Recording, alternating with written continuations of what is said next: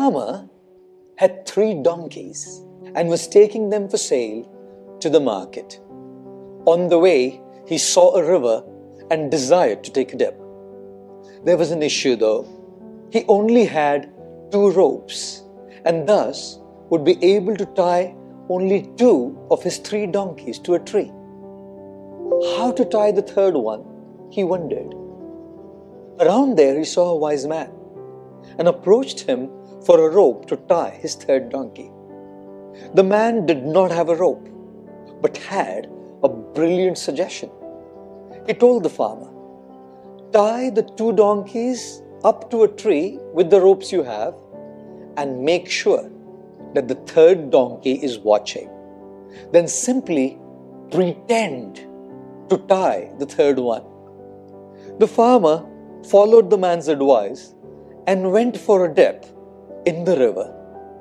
When he came back, he saw that the donkeys stood exactly at the same spot where he had left them. He thanked the wise man, untied the donkeys, and patted the third one so it starts moving as well. After going a little distance, he turned around and was surprised to see the third donkey still standing at the very same spot. He tried cajoling and talking to the donkey. It did not help. He tried to push the donkey from behind, but it refused to move from the spot. Helpless, the farmer came back to the man who asked him, "Did you untie the third donkey?" "Untie? But I never tied him up," replied the farmer.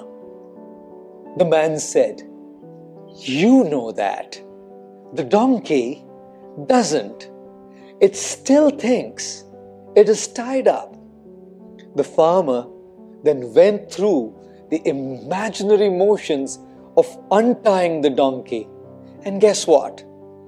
Sure enough, the donkey moved immediately as though released and walked over to join its 2 friends.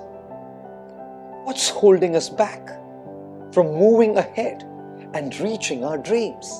Is it a lack of resources? Is it a lack of opportunities? Is it a lack of support?